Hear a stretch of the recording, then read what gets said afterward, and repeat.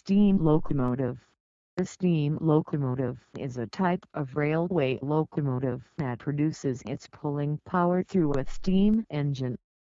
These locomotives are fueled by burning combustible material, usually coal, wood, or oil, to produce steam in a boiler. The steam moves reciprocating pistons which are mechanically connected to the locomotive's main wheels drivers.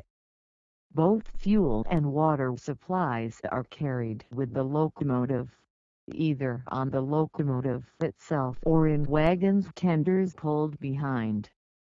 Steam locomotives were first developed in Great Britain during the early 19th century and used for railway transport until the middle of the 20th century. The first steam locomotive, made by Richard Trevithick, first operated on February 21, 1804, 3 years after the road locomotive he made in 1801. The first commercially successful steam locomotive was created in 1812-13 by John Blenkinsop. Built by George Stephenson and his son Robert's company Robert Stephenson and Company, the Locomotion No. 1 is the first steam locomotive to carry passengers on a public rail line, the Stockton and Darlington Railway, in 1825. George also built the first public intercity railway line in the world to use locomotives, the Liverpool and Manchester Railway, which opened in 1830.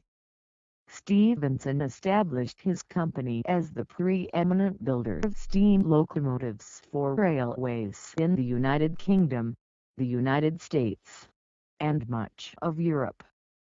In the 20th century, Chief Mechanical Engineer of the London and North Eastern Railway Nigel Grossley designed some of the most famous locomotives, including the Flying Scotsman, the first steam locomotive officially recorded over 100 miles per hour in passenger service, and a LM Class A4, 4468 Mallard, which still holds the record for being the fastest steam locomotive in the world, 126 miles per hour.